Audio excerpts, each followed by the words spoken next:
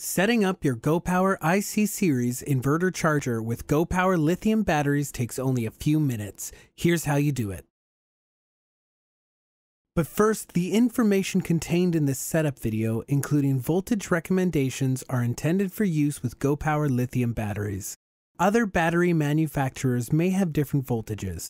If you are not using GoPower lithium batteries, refer to your manufacturer's manual for correct voltage values before you begin setting up.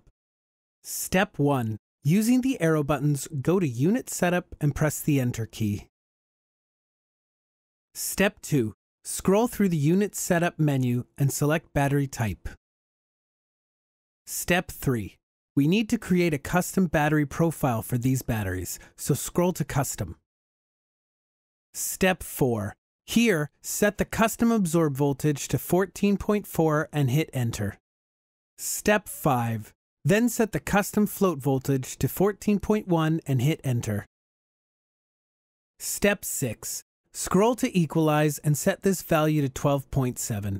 It needs to be below the float and absorb voltages. Press Enter to continue. Step 7. In the Unit Setup list, scroll to Final Setup and select it by clicking Enter. Step 8. Finally, scroll to Float Stage and select it using the Enter button. And that's it! For more videos and support tools, visit gpelectric.com.